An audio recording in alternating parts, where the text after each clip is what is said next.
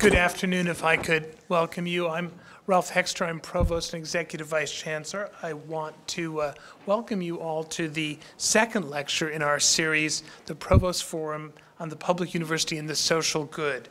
We're extremely pleased to have as our distinguished speaker today Professor Roger Geiger, who will discuss the past and future of the innovative university.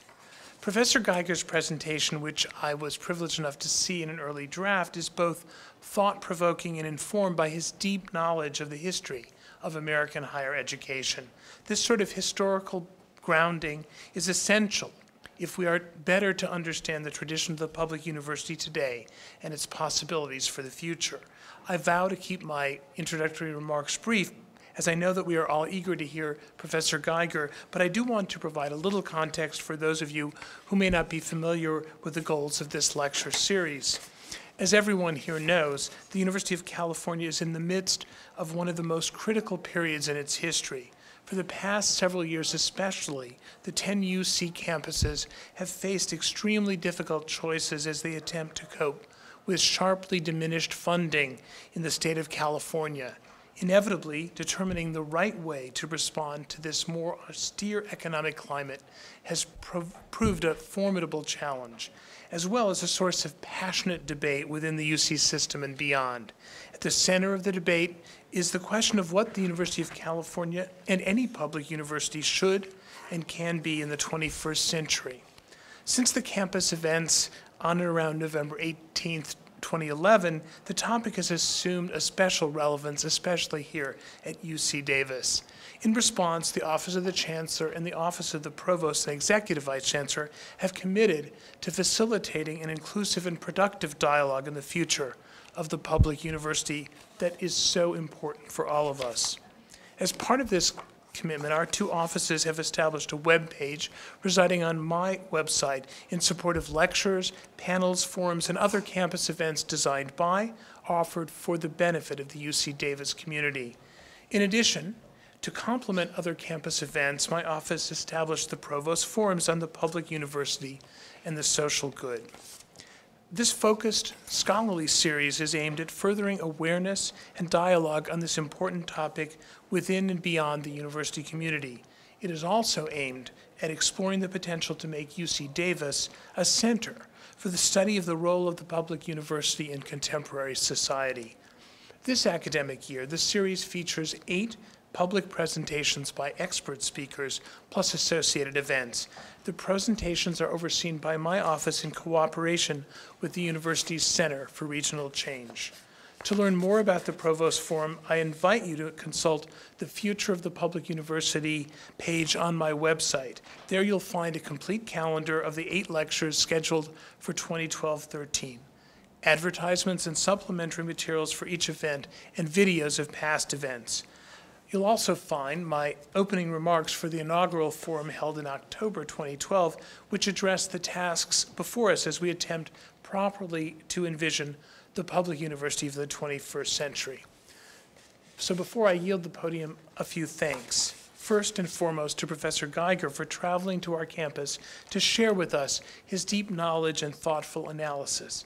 Next, to our Oversight Committee for their excellent work in arranging this and the other forums in the 2012-13 academic year. This committee, the committee's members are Martin Kenny, David Campbell, Jonathan London, and Luis Eduardo Guarniza, and Program Manager Alicia Thompson. To the co-sponsors with my office of today's event, the Community and Regional Development Program and the Center for Regional Change. And finally, to all of you for being here today on a Friday afternoon. This series is intended not only to be smart and informative, but also critically useful to the larger dialogue on the public university. Your participation in these forums and your subsequent sharing of what you hear here with others is a key mechanism by which the series will help us identify and clarify issues, formulate effective solutions, and create consensus among stakeholders. As I step away, I'll remind you that you're all invited to remain for a reception in this room immediately following the lecture.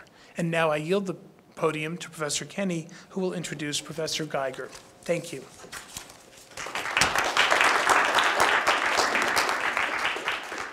So, first I should thank Provost Hexter for providing support to making these fora possible, and Talisha Thompson for her invaluable and incredible efforts to organize this event and keep it running on time.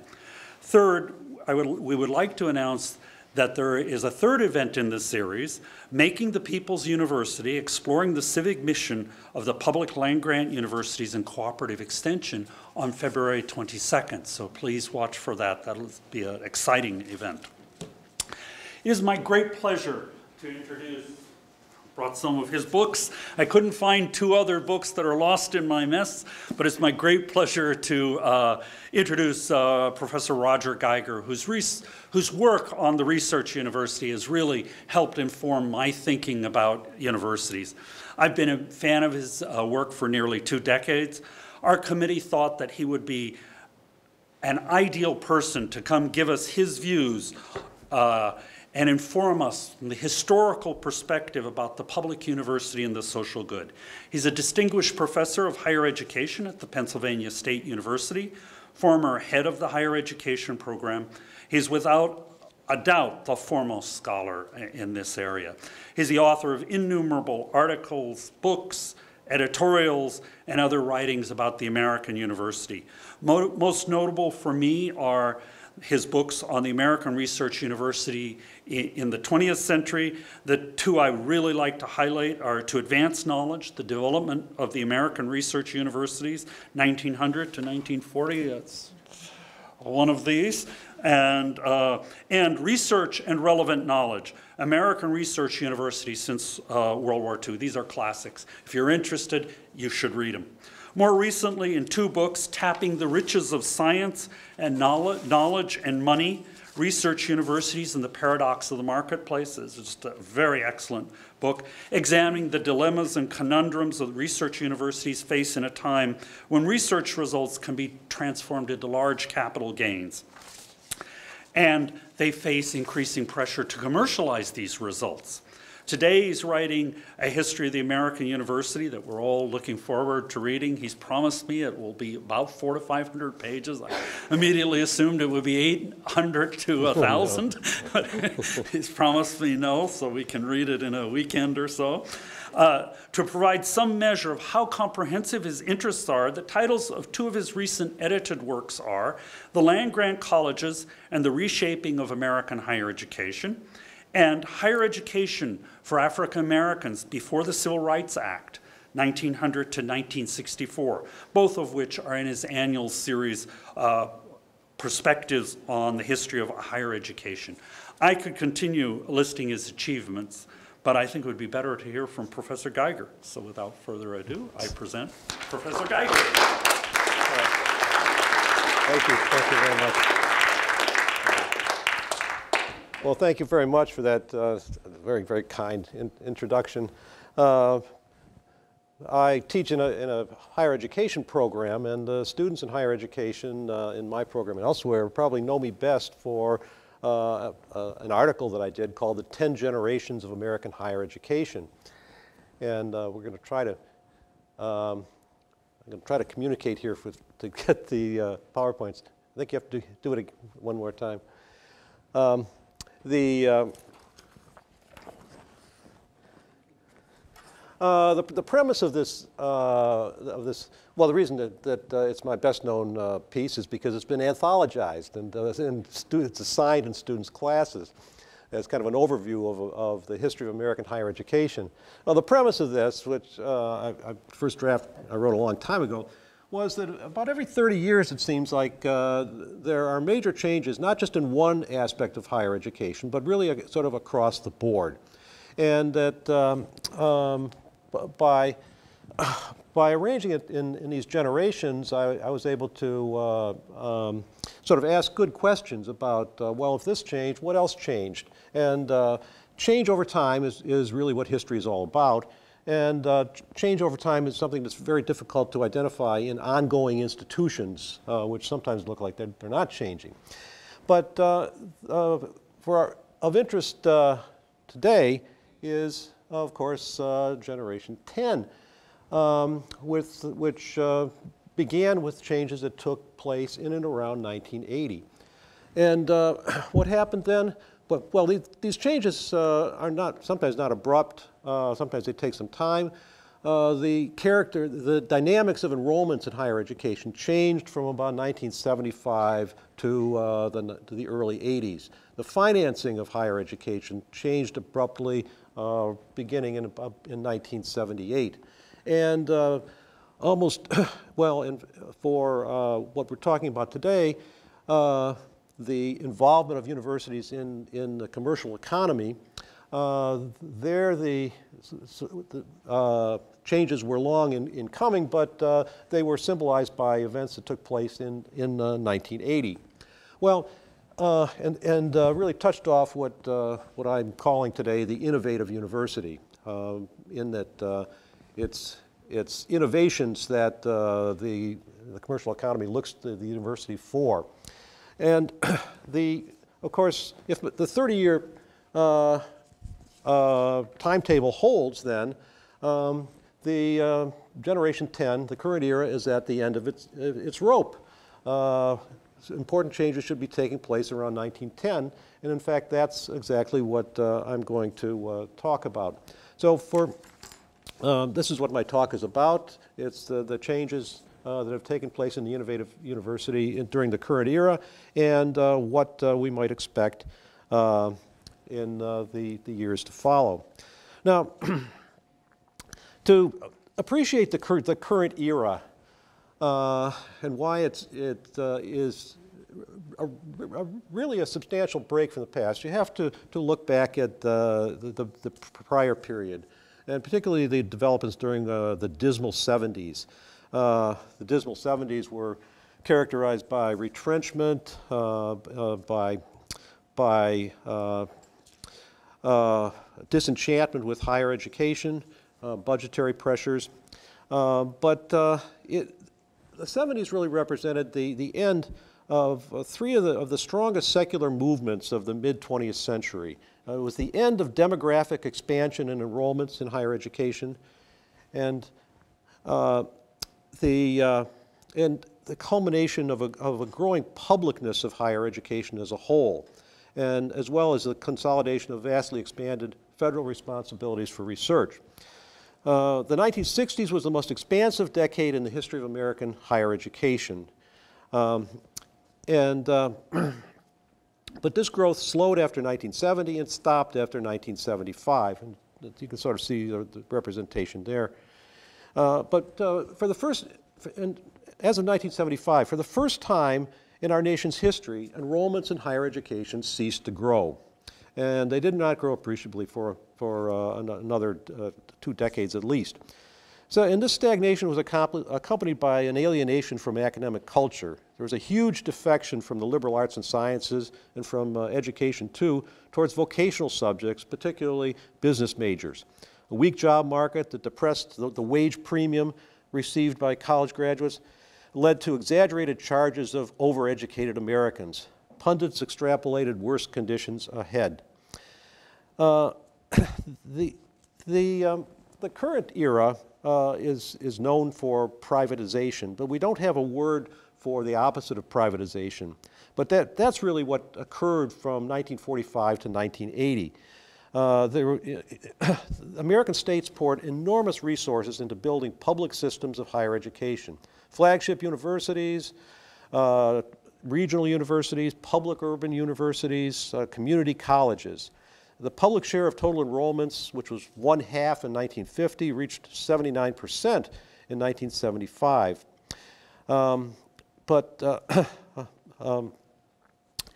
The 70s are perceived to be a time of financial hardship.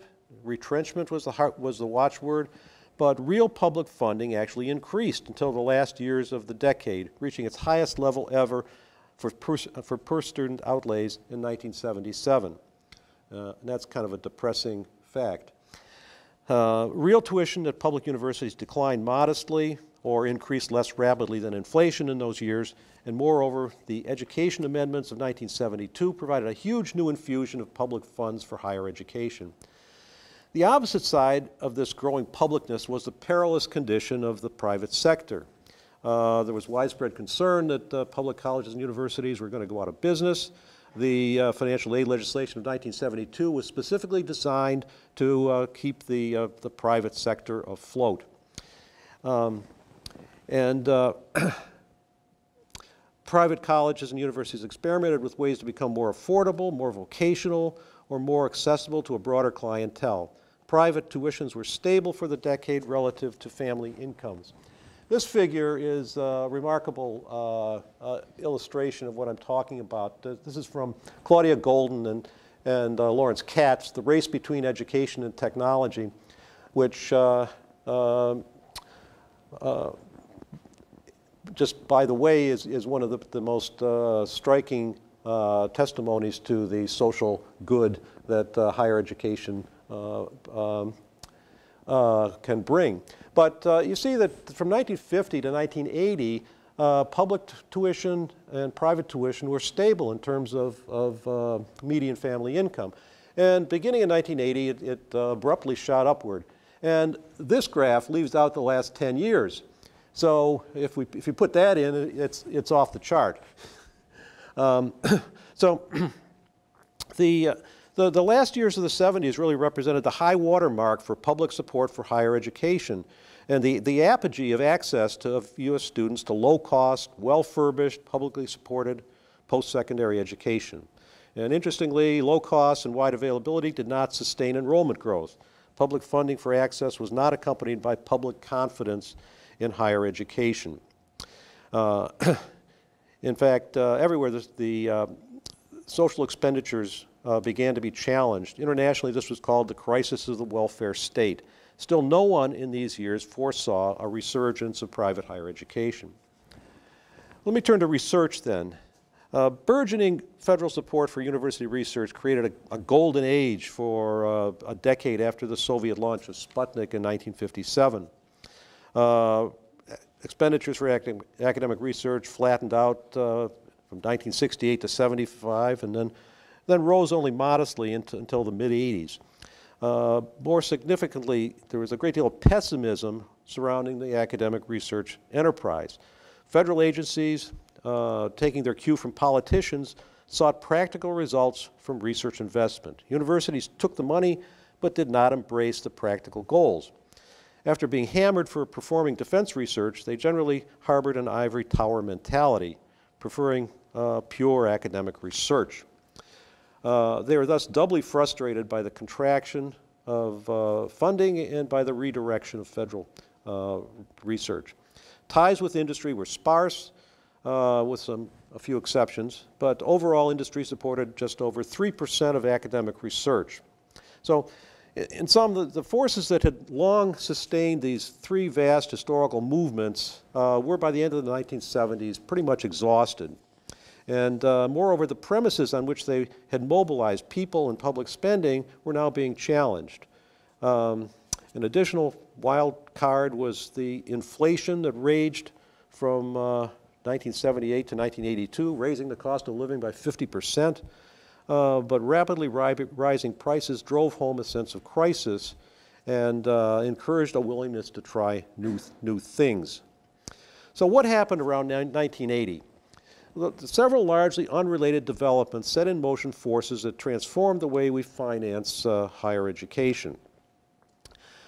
These were the ramping up of federal student loans on a large scale and the start of tuition discounting. Federal student loans really took off with something called the Middle Income Student Assistance Act of 1978, which made guaranteed student loans available to everyone regardless of income. And a lot of people took advantage of this, and loans quickly mushroomed, doubling to $9 billion from 77 to 1980. But even when income caps were reimposed in 1981, loans didn't go down, but they kept on growing, and they've been ratcheting upward ever since. Higher education had tapped into a new source of revenue, the future earnings of its students, and it would only encourage the Sloan culture that this had spawned. 1978 was also when Harvard University made a policy decision to boost its tuition price by 18%, or $700, which was unprecedented at that time, and in compensation to increase student financial aid with internal funds. Well, to make a long story short, no price resistance surfaced, and they kept raising their tuition by large amounts, and so did all their competitors. The entire private sector in the 1980s adopted this practice of tuition discounting or differential pricing. The genius of these two practices soon became apparent. By subsidizing the most price-sensitive students with discounts and loans, tuition could be raised without affecting demand. The policy of high tuition, high aid was adopted throughout the private sector and, of course, eventually leaked into the public sector.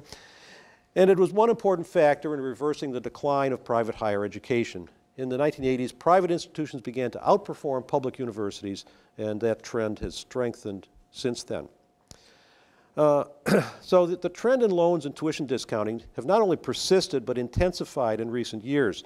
Student loan debt is, now exceeds $1 trillion, more than all credit card debt, and more than state appropriations for higher education or all tuition income. Moreover, it's quadrupled in the last 8 years. And tuition discount in the private sector now average 42%. So if you think about this, would anyone devise a policy for financing higher education in which shaky student loans would be the largest source of funds? Would any institution adopt a tuition policy that yielded 58 cents on the dollar?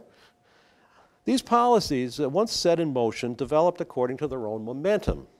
In one case driven by market logic, in the other by defects in the federal student loan policy. The other side of this coin is the disinvestment by states in public higher education. The rising percent of tuition incomes is painted by this picture, and this is another way of expressing it. So state universities really cannot engage in tuition discounting for several reasons. Basically, they have too few affluent students. Their students have relied instead on federal loans to meet the rising tuitions, which is one large factor in the quadrupling of outstanding loans. So the issue of rising costs in higher education is a much larger topic. My point here is that the funding that made this rise possible, namely differential pricing and student loans, were artifacts of the current era. And that today, at the end of that era, their sustainability is very much in doubt. Another necessary condition for this was what I call the selectivity sweepstakes. And here you have to realize that in the private sector in the 1970s was trying to cut costs and reduce tuition. They were worried about that they didn't have pricing power. This changed after 1980s with tremendous marketing efforts in the public sector, and in 1983, a catalyst of sort was the first ranking of colleges by U.S. News and World Report. These rankings not only proved enormously popular, but soon had a significant effect on the number of applications, the yield of matriculating students, and the amount of financial aid needed to recruit a class. So this, too, was part of the changing enrollment dynamics of higher education. So how do these factors affect the innovative university? Well, basically, they threaten the business model of the American Research University. It's becoming increasingly obvious to people who look at these things that this is the case. Ronald Ehrenberg, the economist at Cornell, has written as much as anyone about this, posed the question in a recent paper: is the golden age of private research university over?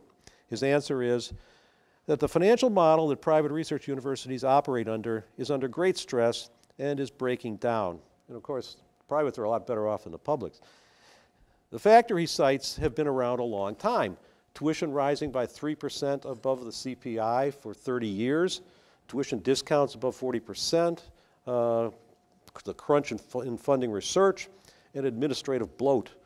But now he foresees these pressures will dictate fundamental changes. For another opinion, Moody's recent assessment of the higher education sector reported that the pricing power of colleges has reached an inflection point where higher tuition is no longer increasing net tuition. For another opinion, The Economist has chimed in, declaring American universities represent declining value for money to their students. It foresees a trend towards the unbundling of higher education, which would not be a good thing for Clark Kerr's multiversity. And in last week's Science, Norman Augustine listed all the factors, the disruptive factors that are affecting and potentially affecting higher education. And then he made reference to the aerospace industry, which he was a CEO for. And the title of his article is, "We Never Saw It Coming." So there's almost a consensus out there that these forces that are pressuring the research university and the research university model are coming to a head. For public universities, last year, 2 major government reports warned of an impending crisis, and chiefly caused by the long contraction of state support. Well, this is one expression of state support, and these are the 2 reports that that articulate this problem. Of course, these reports come out periodically, and they tend to articulate the same problem, but they're kind of like benchmarks, you know, to measure where we are. The great fear is that the lack of state support for public universities, it will lead to a decline of their capacity to support graduate education and research. So I'll come back to that, but first I want to look at the research universities as sources of innovation. My focus here is the input of university research to technological innovation and what is called in the profession TBED, technology-based economic development. And if invention is the first emergence of an idea for a new product or process, innovation is a successful effort to carry it out in practice. In some ways, this ranks innovation above invention.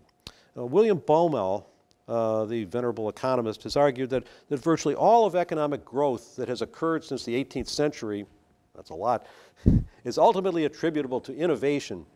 Oddly, innovation only emerged as a topic of academic interest in the 1970s, but it has really taken off in the late 1990s. Well, for universities, there are really 2 tracks of innovation. Baumol emphasizes the first one, this corporate track. It's innovation that takes place in corporate laboratories. Most of our industries operate under conditions of oligopolistic competition. Mature, high-tech industries largely consist of a handful of dominant large corporations that compete only obliquely with one another. By constantly developing new and improved products, they differentiate their goods and services from those of their rivals. The universities have long played a role in this track for innovation by providing scientific assistance for the efforts of corporate labs. But that contribution has been and still is rather limited. The second track of innovation is the one that really took off after 1980. And it's inventions that produce new products or processes. This track operates largely through patents and licenses. And the commercialization of new inventions entails both market risk and technological risk. They are typically commercialized by smaller companies or startups, which are less risk averse than large corporations. For example, 16% of university licenses are taken out by startups, and 54% are taken up by small companies, leaving only 30% of licensed by large corporations. So universities in the past were, before 1980, were only marginally involved in this track with occasional serendipitous inventions. And in fact, the Research Corporation administered most of those academic patents. The university's role in these three innovation tracks was revolutionized around 1980. And a very good book has just come out called Creating the Market University, how academic science became an economic engine. And these are the three areas that the author Elizabeth Berman looks at. These are areas that Martin Kenny and I have both written about a great deal. But she analyzes the background in an interesting way.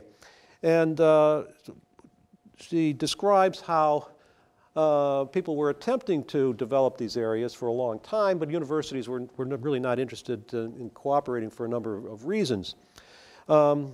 What changed around 1980, she found, was the rise of an innovation policy frame in those years that blamed the country's declining economic competitiveness on lack of innovation and advocated technology transfer as part of the solution. Around 1980, this became the consensus, and a number of laws changed to make this possible. Of course, the decisive change in patenting was the famous Bayh-Dole Act of 1980, which directed universities to patent discoveries made through federally funded research. But this was accompanied by a creation of a more favorable patenting environment, particularly for biotech. Biotechnology was, of course, the great scientific revolution of those years. But its development was facilitated as well by government decisions. The government was going to regulate the field, but then backed off and did not. There's an important court case that legalized the patenting of living organisms. And in 1980, the enterprise model of Genentech received spectacular validation with a Wall Street IPO. Now in the corporate innovation track, new ground was broken by NSF's Industry University Cooperative Research Programs and then by the engineering research centers. So the government has always been interested in promoting this kind of innovation. And these were accompanied by a number of state programs aimed at promoting university industry cooperation. These developments might be said to have launched the innovative university.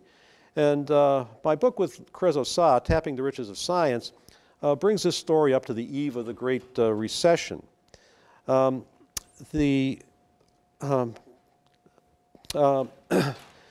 Berman notes that the transformation of the 1980s, there have been, well, she says that fairly few new mechanisms have come out, but there have been some developments. Basically, in the inventive track, public policies have emphasized helping inventors make the transition over what's known as the valley of death, which is going from a proof of concept to a working prototype that people can actually invest in. And they've done this by subsidizing arrangements for pre-business incubators in order to develop inventions, by trying to involve entrepreneurs and venture capitalists at an early stage to help these things along. MIT, the Deshpande Center, has probably been the leader there. And an effort to provide managerial assistance to startup companies.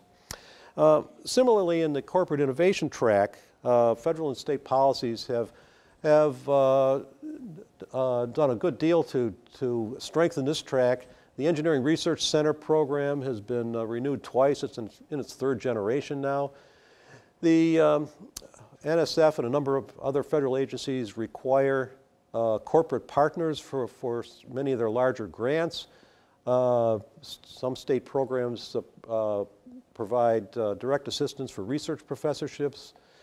And state policies to seed university industry research centers have been prominent in those states. So what have been the results? For corporate sponsorship of research, the changes after 1980 were dramatic. Corporate contributions to total academic research rose from 3% to 6% in the 1980s and then edged up to 7% by the end of the century. However, at that point, this long secular expansion of corporate-sponsored university research faltered. For the first time ever, it actually went into a downtrend. And it went down for a while, went up again, and then has headed down and is probably stabilizing now. But the point is that this growth has been broken. And there's no systematic explanation for this pattern. In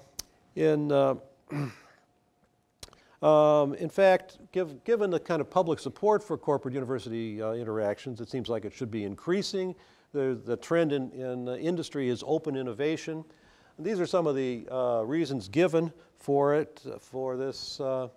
There's a conflict over intellectual property rights. Corporations are investing a lot more overseas, but the balance of trade in research greatly favors the United States. And there are inherent limitations to corporate demand for university research. But I think that this last one is competition from other institutions is most important. And here, this only covers up through 2005, but you can see that during this period of contraction in college and university performance, the corporations were contracting out to other industries. And where was this going? Well, university startups, for one thing, in areas like biotechnology, nanotechnology, they do much more focused research that corporations value much more. Then there are government programs like SBIRs, STTRs, which I'm not going to go into, but they provide government subsidies for this kind of research as well. So however, there's another dimension to this issue, and that is that although corporations are not doing a great deal of research with industry, they have a great deal of support for university research. In fact, university research has really benefited from the support of two strategic sources, industry and governors. The National Governors Association has been a cheerleader for university research since 2000 and for technology-based economic development. And industrial associations have supported it as well. If you want to know why the decision was made to double the NIH budget, that was 7 or 8 years ago, it's because there's a great deal of support in industry. And why is that? Well, here you can see the forms of corporate university research relationships, and they really cover a lot of things beyond industry-sponsored research. In fact, in a widely cited study, it was identified that the most important source of R&D information for industrial labs from universities was public science. That is, publications and conferences. The next most important source was interactions with individuals, and both informal interactions and also hiring students and so forth.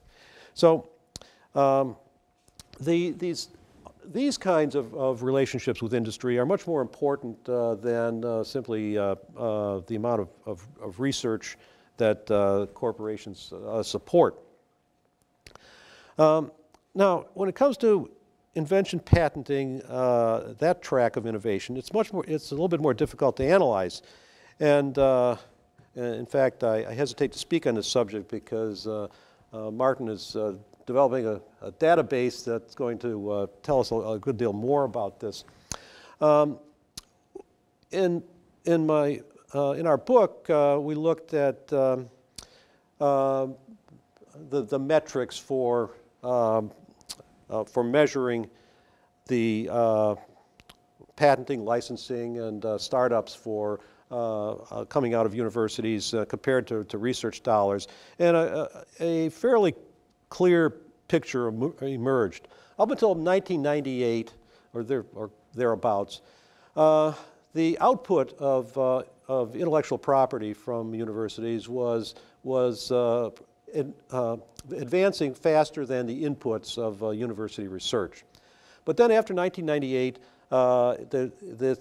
the conditions seemed to stabilize. And outputs kept growing, but they were growing at the same rate as inputs of research, and perhaps not as fast as the inputs of technology licensing officers. For this talk, I carried this forward to 2011, and I found no change.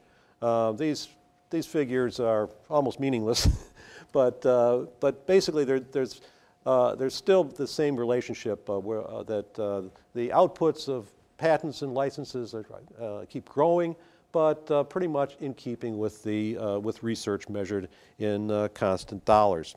So the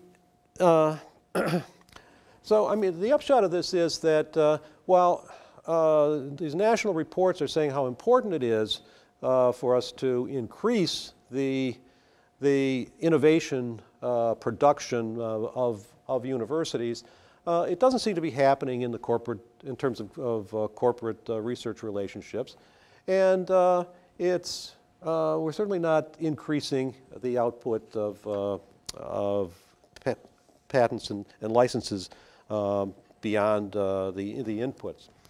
So the question, what does all this mean then for the future of the innovative university? And here, being warned by such sages as Niels Bohr and Yogi Berra, I, of course, will be very modest. But how can we determine if 2010 is a change point, and that if the second decade of the 21st century represents a new era for higher education and the innovative university? Well, what I like to do as an historian is to try to identify large quantitative changes. They may not tell the whole story, but they tell you that something is happening.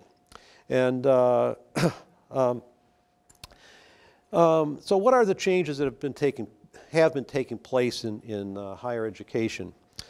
Well, one is the rise of for-profit higher education. And boy, if that isn't a rapid change, from 4% to 13% in one decade, I don't know what is.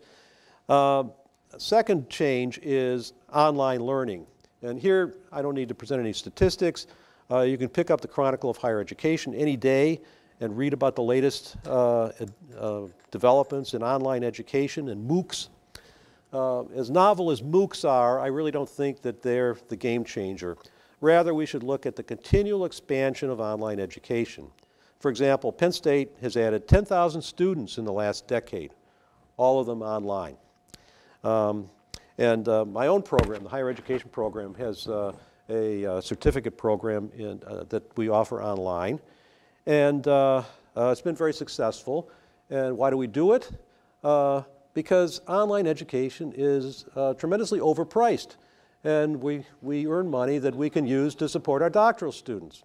And the big secret is that online education is simply way overpriced, and that's why that's one reason why it's growing fast and will keep growing until we get a Walmart of higher education to come along and offer it at a reasonable price. Third big change, contingent faculty. Now, you'll see a lot of statistics on so-called contingent faculty, but usually they include part-time faculty. And of course, there are enormous numbers of part-time faculty, and it's hard to know what they mean. What's more important is the growth of non-tenure track full-time faculty. And you can see that this covers from 92 to 2007, but the big growth is since 1999. It's after 2000, and in both public and private sector, that's where the growth in faculty is. There's almost no growth in regular faculty, which is a problem. Finally, there's the affordability crisis, and here student loan debt is the main problem. So I thought I'd express it with all the zeros so you could really appreciate it. And, but look, in 8 years, it's quadrupled. And if it keeps going at that rate, it would be $4 trillion in 2020, and it would probably equal the gross national product in 2030. This is an unsustainable growth. And what are we doing about it? Nothing. So, excuse me. So these are the kind of changes that have to be, these are the realities of what's happening in higher education. And the question is then, what do we do about it? Well, on the other side, we have sort of the hopes and the expectations of what we'd like to see happen in higher education. And these are best expressed as policy agendas. These are arguments advanced by policy communities and policy entrepreneurs seeking to advance or perpetuate their particular interests. For simplicity, there are different policy agendas for undergraduate education and graduate education and research. For undergraduate education, of course, greater affordability is wanted. Everybody wants more access. We want to improve student learning. I doubt if we could even, if we had an intelligent policy, could achieve two of the three. But the policy agenda for the academic scientific community, for research and innovation, well, these are just statements from these two reports. And the keys to America's future is to reaffirm and revitalize the unique partnership that has long exhibited, et cetera, et cetera. So I mean, these are serious arguments, and you know, they may be true for all I know. But once again, there's a problem in getting from where we are now to where these agendas would like us to be. Now, the most fundamental problem, I think, is that the traditional model of the research university is threatened, as I indicated. The ratcheting downward of state appropriations, the rise in tuition. The latest survey of freshmen reveals them to be the most cost-conscious and their behaviors more affected by costs than ever before. We are running into price resistance.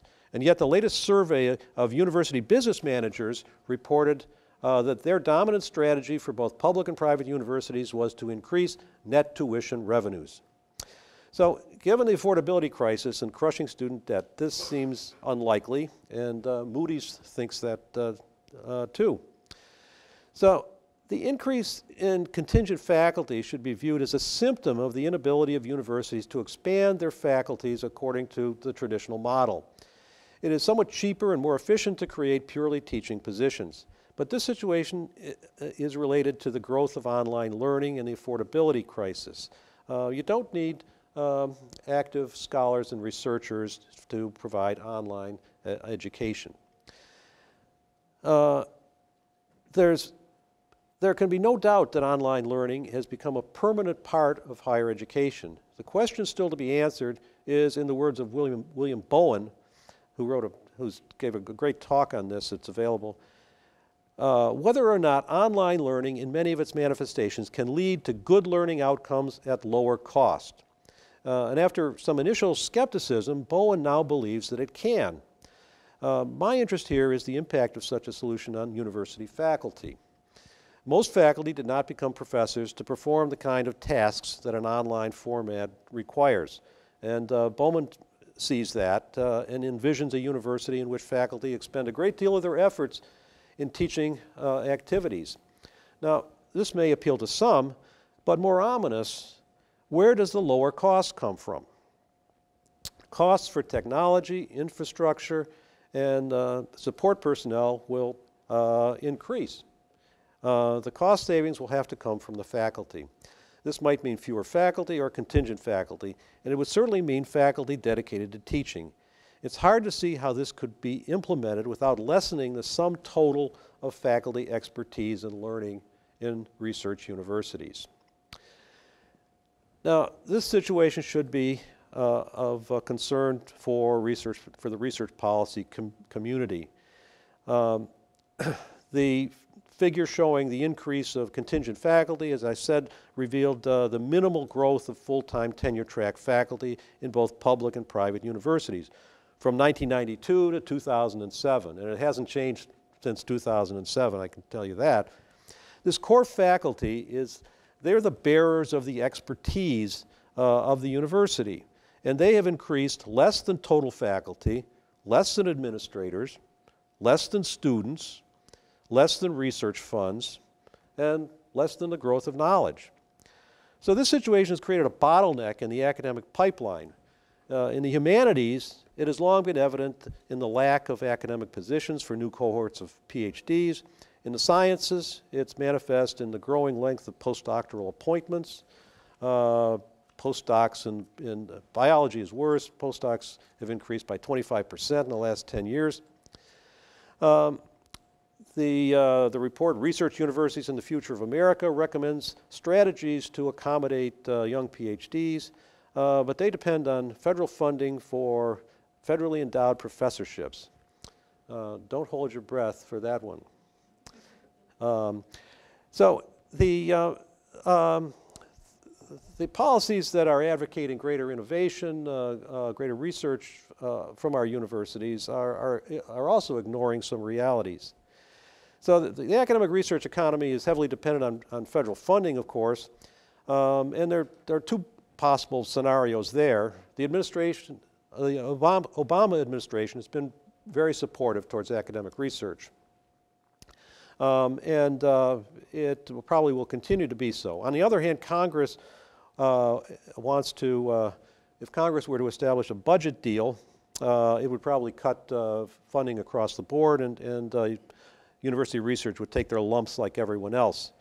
My best hope is that federal research support will remain stable for a while, making a few initiatives possible, perhaps with little funding behind them, and probably tilted towards industry needs. The momentum behind innovation and technology-based economic development, that is the ideological momentum, still remains very strong. And until these kinds of policies are questioned, additions to federal programs will continue to be oriented towards economically relevant academic science. So how will the innovative university cope with these conditions? In a nutshell, with undergraduate instruction and core funding under severe budgetary pressure, and research and graduate education benefiting from association with economic development, these two realms are likely to be pulled in opposite directions.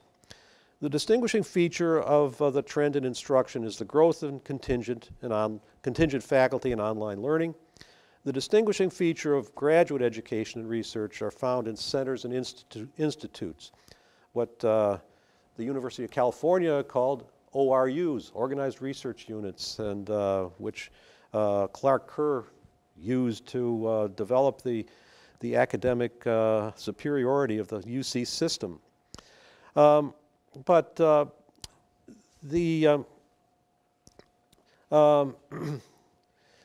result is an increasing bifurcation of the faculty between those whose job is teaching and those devoted mainly to research and scholarship.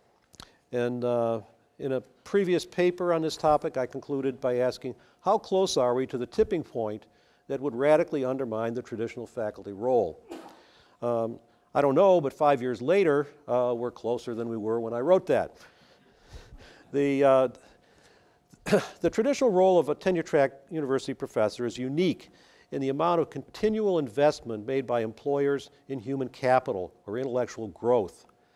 The quid pro quo, of course, is that these resources will be employed to develop a very high level of expertise in a specialized field, and to employ that expertise to advance the field through research and publications, sharing that knowledge with others through service, and in addition to teaching. Individuals who meet these criteria are rewarded with tenure, and the university continues to invest in their knowledge growth until retirement. universities do not invest in the intellectual growth of non-tenure track faculty. Thus, they fulfill a job, but they don't add to the overall learning and expertise of the institutions. The activities of research faculty at innovative universities have increasingly revolved around centers and institutes. And this trend should strengthen.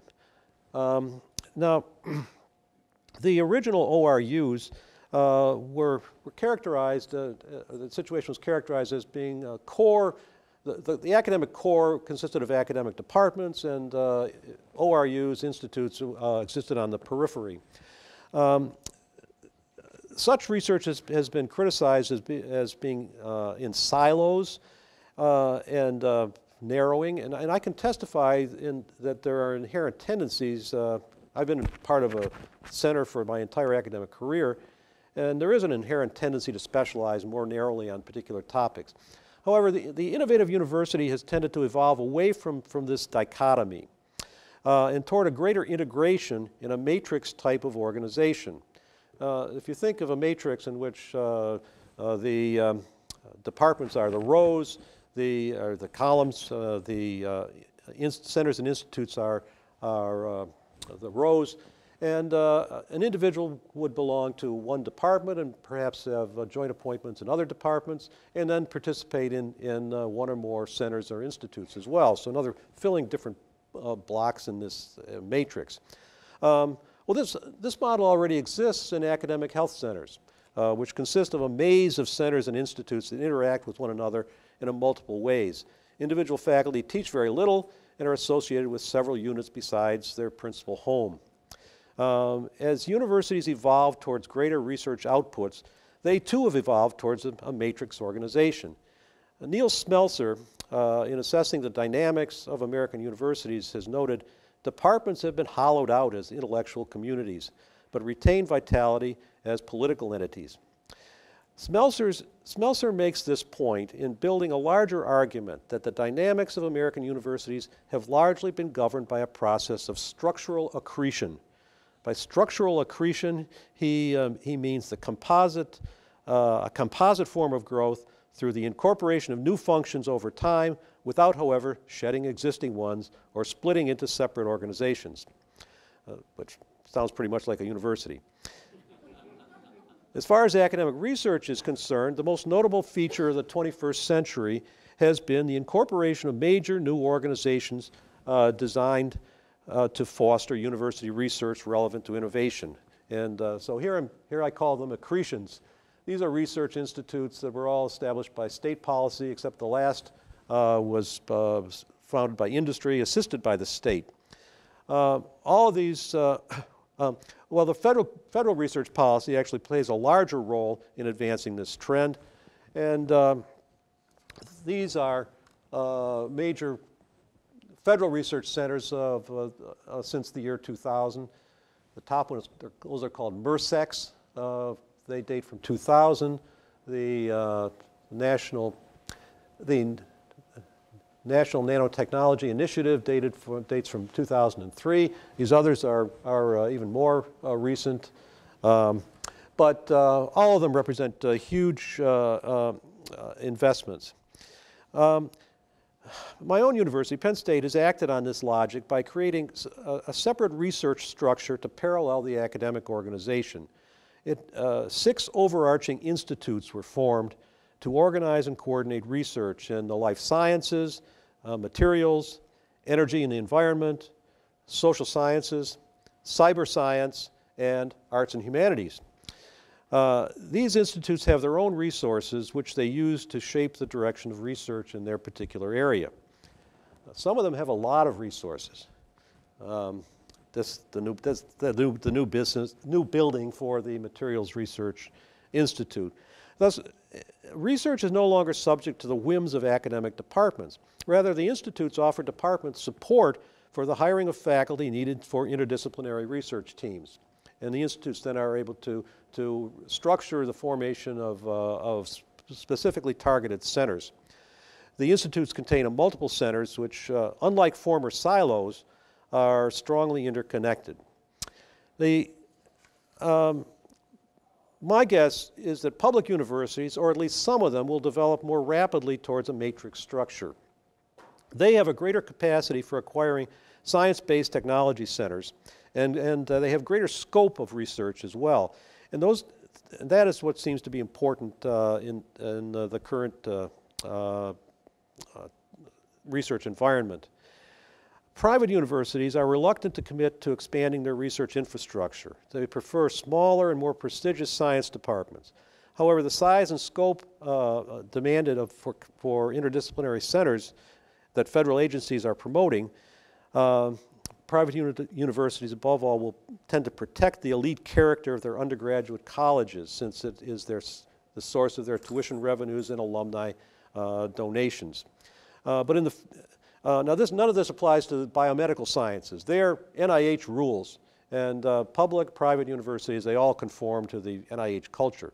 But in the physical sciences, computer science, engineering, there are a handful of truly outstanding private universities, but public universities perform 70% of the research in those areas. And it's there that public universities will probably dominate even further in the future. Looking forward, the great unknown is the issue raised by these national reports, whether or not the deterioration of state support will undermine the ability of public universities to function as these hubs of innovation. But let me conclude on an optimistic note. In fact, I will quote the rational optimist, Matt Ridley, who says that all human progress has depended on exchange. And it was when humans began to exchange that the human economic progress began. I like this argument, but if exchange is the key to human progress, there's no place better suited for the exchange of ideas than universities. This is something that Ridley misses, by the way. And the evolving matrix structure of centers and institutes is designed explicitly to accelerate this kind of exchange. American universities, in particular, require and assist their faculties to develop deep expertise in a multitude of subjects. They exchange constantly, not only with local colleagues, but with experts in related fields around the world. Thus, universities, above all, are repositories of advanced learning. In their most consequential actions, universities seek to maximize learning, the learning of faculty, the learning of students, the sharing of that learning with others in the ways that enhance the learning for all. This is the basis for the unique contribution of universities to the social good. My fear is that contemporary trends of diminished funding, of the substitution of contingent faculty or online learning, will erode the sum total of learning that universities have to offer, and hence their potential to contribute to the social good. On the positive side of the ledger, the promise of generating innovations for U.S. economy has brought universities resources to sustain the search for new learning. Going forward, if we don't screw up, this should be the greatest asset for the future of the innovative universities. Thank you.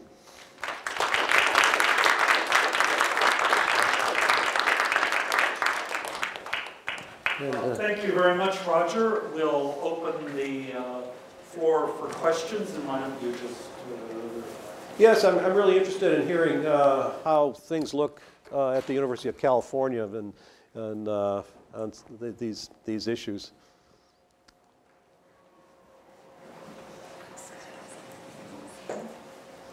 Well, today's a sunny day, so everything looks good. Oh, good.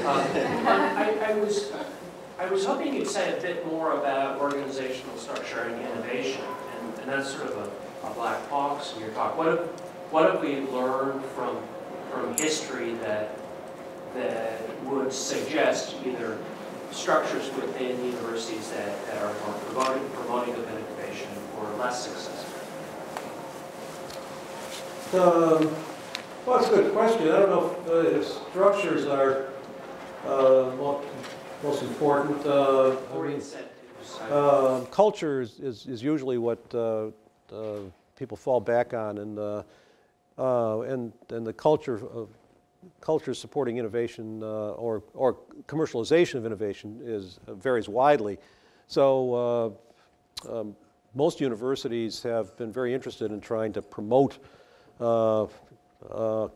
entrepreneurial behavior among their faculty, and so they hold workshops. Sometimes they give prizes.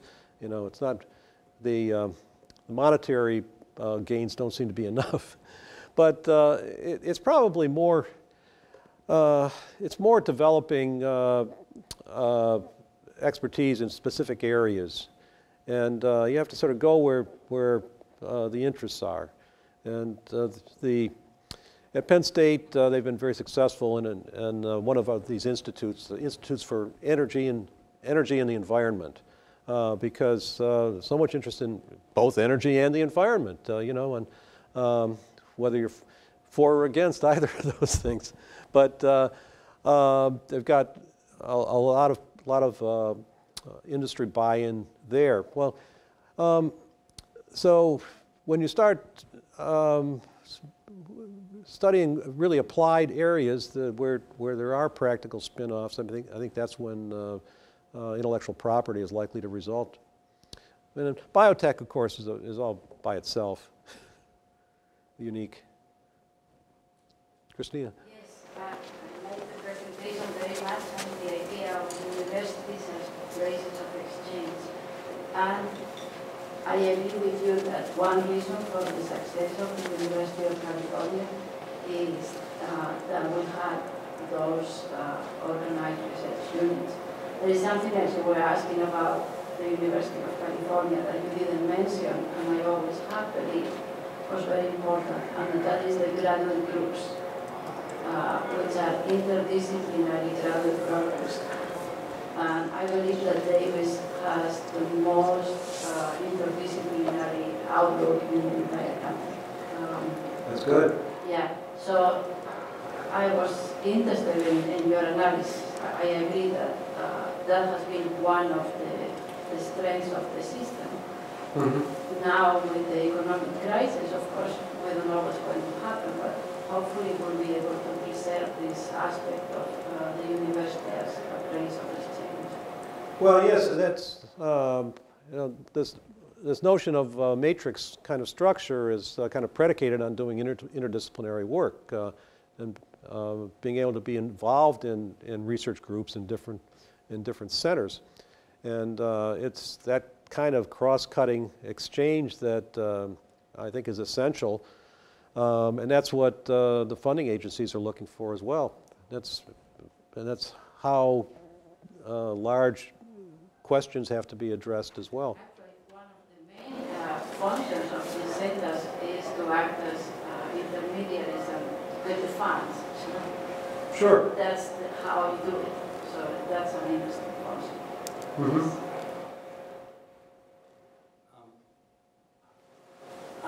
I also very much like your presentation, and I'm intrigued by this 30-year chunks, and that you ended at 2010, right? And you're predicting or looking at the future. Right. Given what we're seeing now, it seems like most major research universities, public and private, are looking to further internationalize their efforts with brick-and-mortar campuses or partnerships or research centers or whatever it may be, and certainly connecting with industries globally. Is that going to be part of the next 30 years, or are the economics of that such that it really doesn't have much traction for the future? I've never been able to understand the economics of that or what makes it compelling. I can see how they can establish international branches that might be self-supporting, but they certainly don't add much. And so are you going to send your most valued faculty members overseas and lose them on your own campus, or do you hire people who aren't quite so good to do that? I'm not the person to ask for an explanation of that development, because I'm not really convinced of it. But do you see it continuing for the next 10 or 20 regardless of the economics of it? I see universities pulling back. In the Gulf states, a couple of universities have started initiatives and then withdrawn them. They just simply don't all make sense. I mean, there's something that you can do very cheaply. You can rent a floor of an office building in Singapore and offer some courses. It doesn't cost too much, but setting up a campus is a risky endeavor, and I think as financial pressures mount, university will be less eager to do that, or they're going to try to do it online, where there's a profit margin.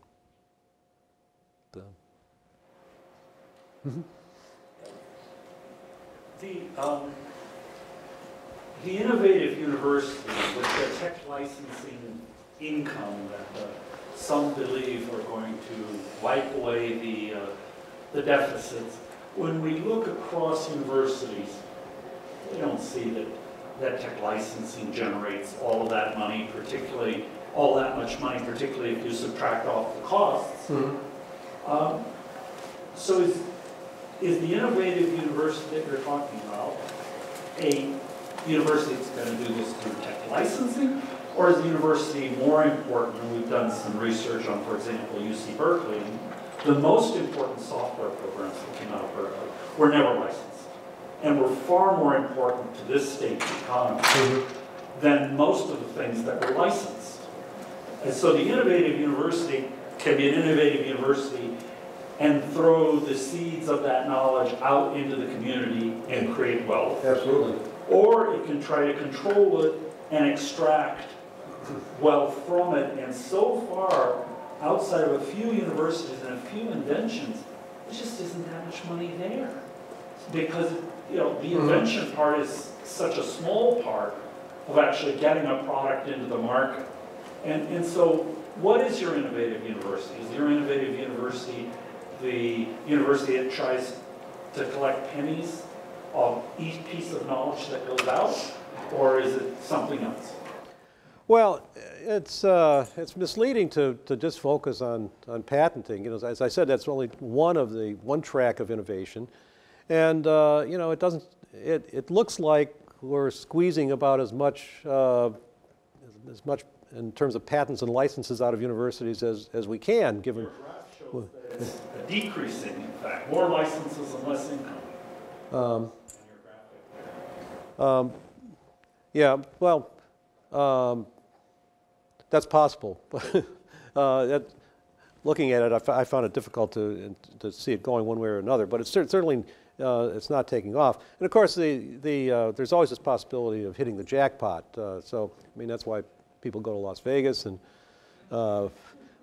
maybe universities do a little bit. The big money is doing economically relevant research. It's getting these centers for materials research, for the National Robotics Initiative, and universities have to be really well organized, have a well organized research structure in order to compete for those things. But that's where the innovative university makes its biggest contribution. And universities have evolved in that direction because that's where the money's been coming from more and more since the 1980s. And so the cooperation with industry is kind of a byproduct of some of that. Inventions, startups and so forth as well, but it's the research that is the thing, and that has been extraordinarily successful. And and it looks like, I mean, unless the federal government begins to shut down, it looks like that's where the money is going to continue to come from. Andy? So you started out the talk with around tuition in undergraduate education, and the role that tuition revenues are increasing playing in driving all that, and then subsequent things. But then we ended with the conversation around research dollars and organized research units. And I don't, I see those as actually inherently in conflict, back to your point of contingent teaching. Having been involved in matrix organizations in universities and in organizations, I can tell you that the one thing that does increase as you matrix an organization is the number of meetings you do, which takes away from both research and teaching.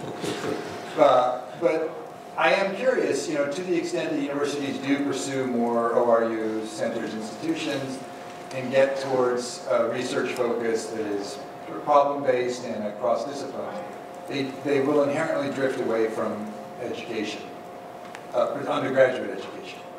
Those faculty that are supposedly the engine of knowledge generation in universities. Yes. So aren't we, we are inherently seeing a future where those two conflict, right?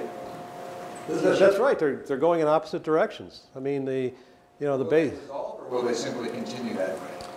Well, universities, they develop it incrementally. We have people in Washington writing these wonderful reports, giving us national goals. Then we have the university business manager saying, how am I going to meet the budget for next year?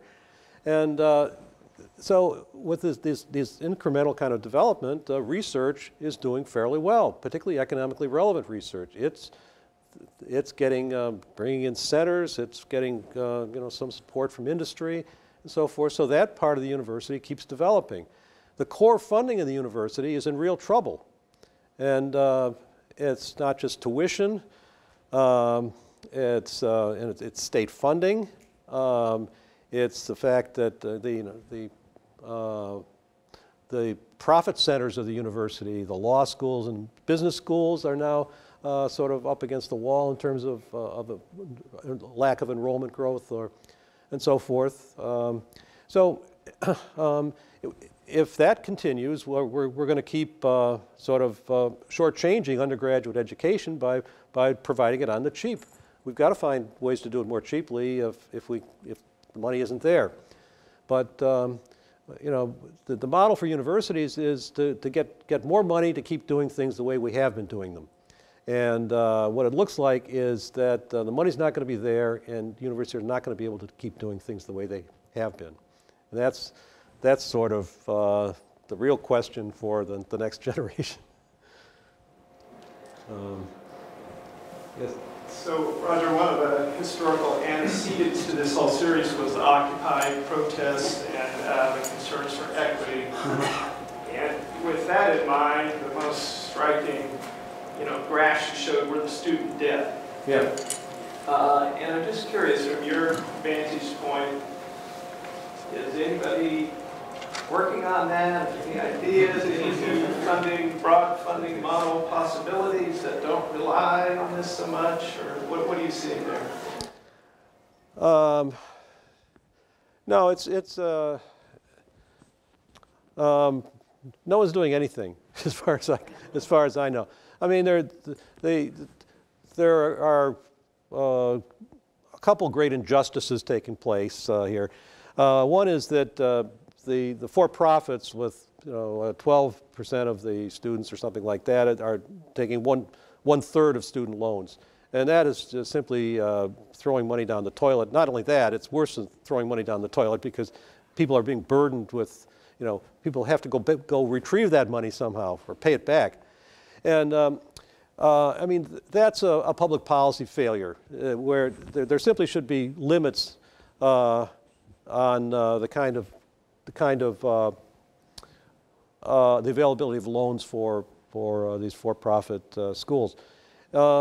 The other source is the exorbitant tuition in the private sector, so that students of upper middle class students who are very wealthy still have to borrow money. And then the other source is the fact that public university tuition has gone up, and it's so that the cost of higher education in a public university, residential, so far exceeds the median family income, that is expected family contribution, that most students are forced to receive financial aid. So That's not one of the issues that you hear our congressman talking about resolving. At some point, it seems like if you look at it in terms of broad social costs, the costs of allowing that to continue is even greater than just lowering tuition. Well, the Obama administration has tried to make the terms of the loans less onerous. I mean, that's about the only thing that's happened. But it is pretty onerous because you can't get out of it through bankruptcy. And, you know, there's stories in the paper all the time about, you know, the sob stories about students that borrowed much more than they should have. Roger, thank you very much. Lots of questions, no easy answers. And, That's right. And I wonder, I don't have the answer, but on the other hand, I have to be sometimes both the pessimist and the optimist. One thing I noticed, I wonder if you comment on, we talked about innovation, and what I'm thinking, it's a little bit in line with Martin's observation about the value the university adds to society at large, is we're not going to have innovation unless we have innovators. And so one of the things I feel somehow we must do is we have to educate our undergraduates in a very robust and rich way so that they can become graduate students and eventually the innovators of the next generation. So I guess I'd say is the sense I got from your depiction is that the various pieces of this fabric are pulling apart, and yet somehow we can't let that happen. I wonder if you could meditate on that. Yeah. Well, if the fabric does pull apart, it's going to happen. It's going to happen lower down in the system. It's the regional state universities are the ones that are going to have enrollment crunch. The private colleges that don't have a large endowment they're facing very, very poor financial prospects right now. That's sort of what the Moody's report predicted. So I guess in terms of the fabric ripping or whatever the metaphor is, it'll happen down there first. And of course, the research universities are best able to handle themselves. But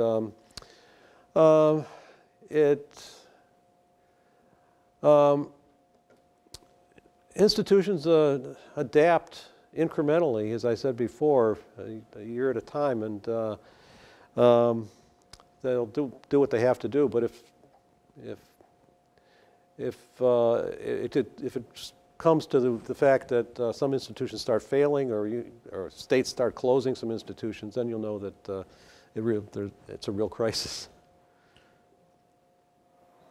Let me ask a question that's related to that. Do you think that we have built a system that is trying to educate too many people at the university level?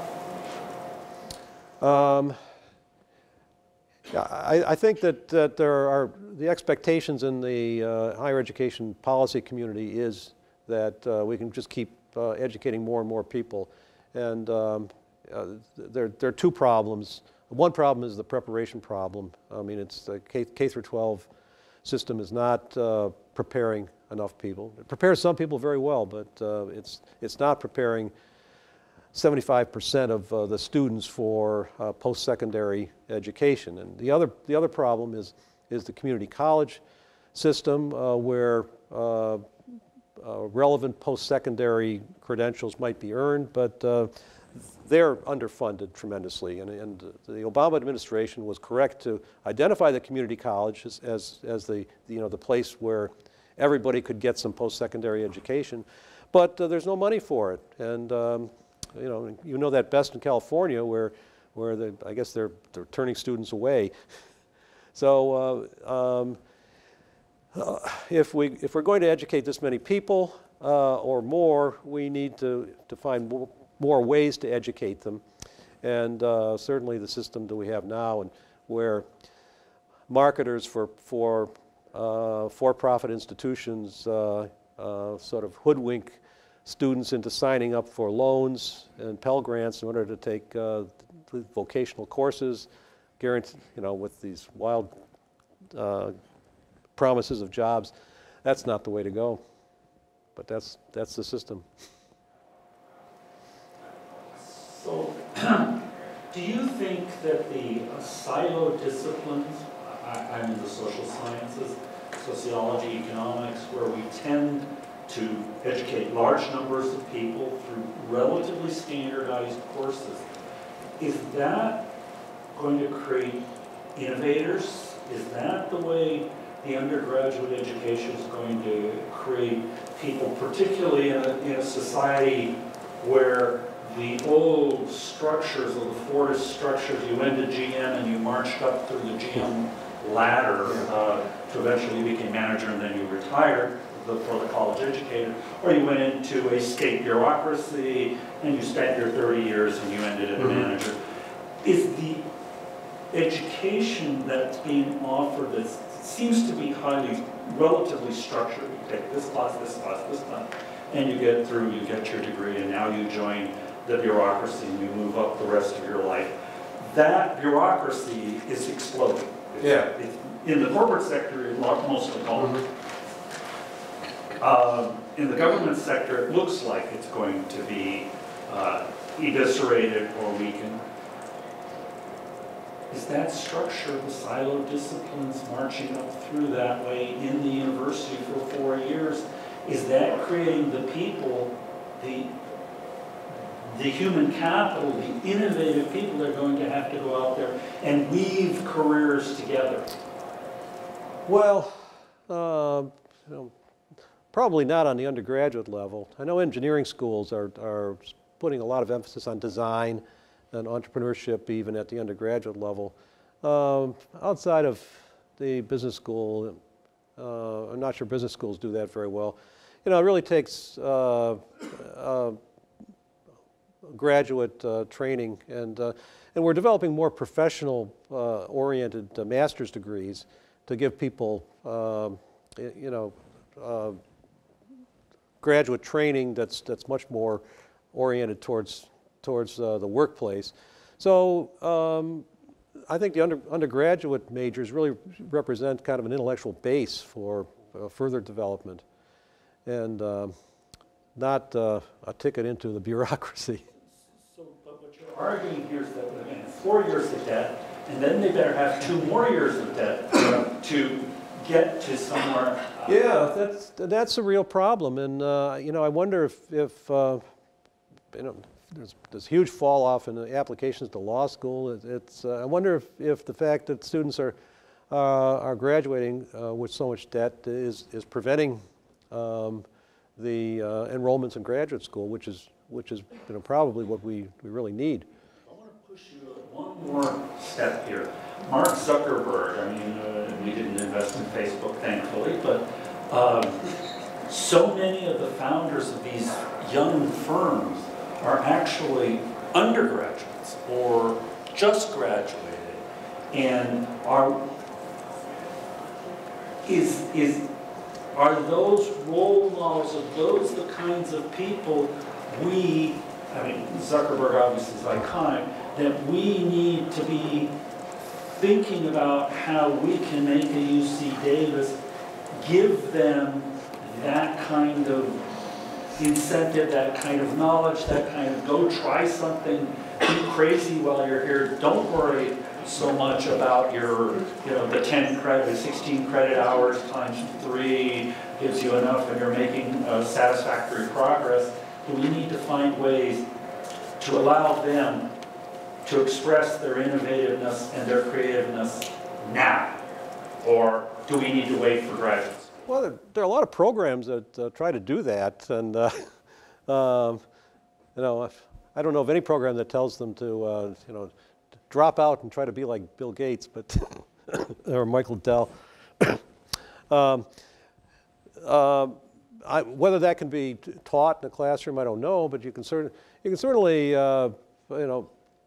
open up the possibilities, give students a different kind of message from their education, that education isn't learning everything that's in this textbook and regurgitating it, but rather it's figuring out how to do things on your own. You know, and once students get that, they are likely to behave in a much more entrepreneurial way. So I know there are programs like that. I regard them as being very optimistic, but maybe they're probably worth trying.